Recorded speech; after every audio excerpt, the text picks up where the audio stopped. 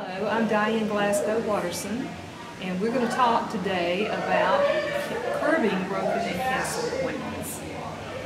And I'm Linda Miles, and we are here at the Speaking Consulting Network, and I'm delighted to spend some time with Dianne so that we can share some great ideas with your practice.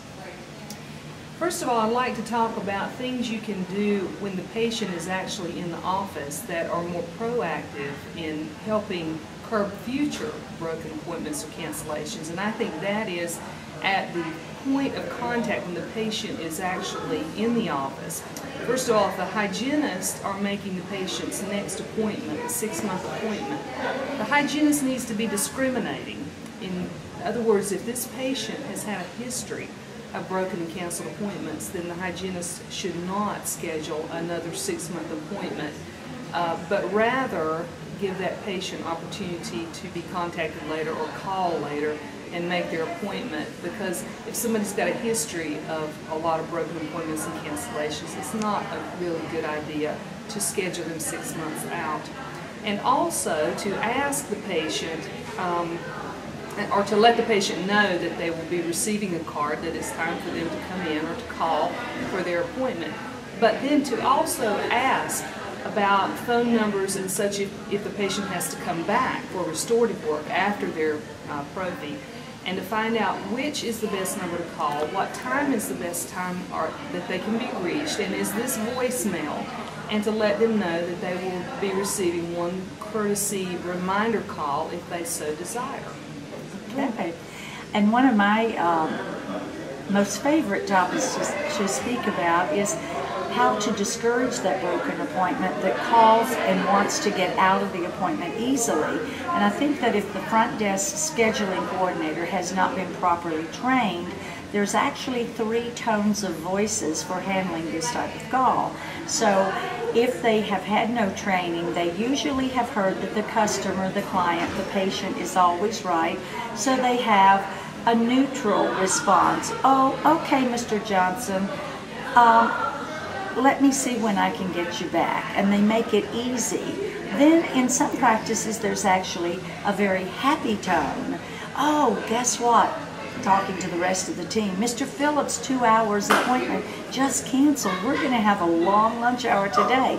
So the response has sounded happy. No problem, Mr. Phillips. Oh, not at all. So they should never sound happy. They should never sound neutral. There's only one tone of voice, and that is friendly, always, and disappointed as well.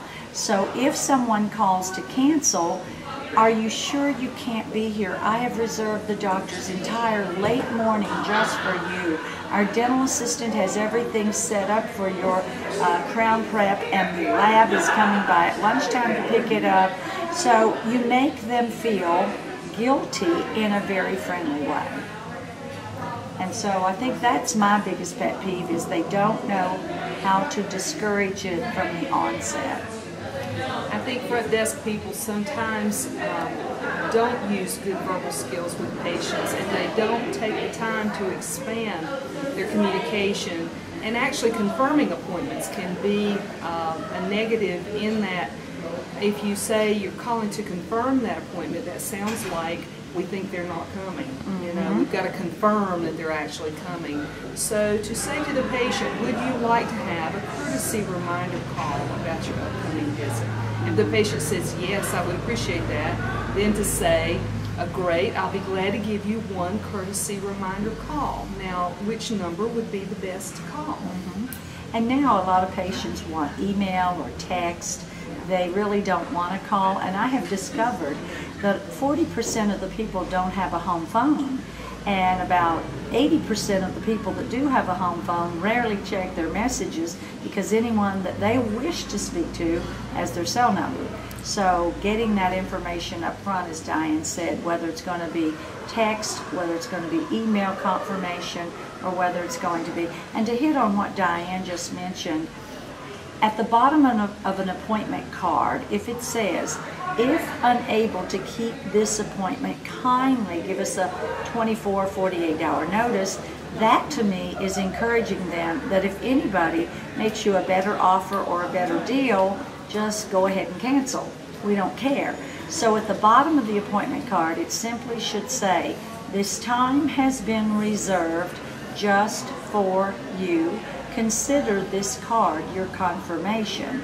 So when you hand it to them, it's confirmed the first time, and then, as Diane said, a courtesy confirmation call is at their discretion.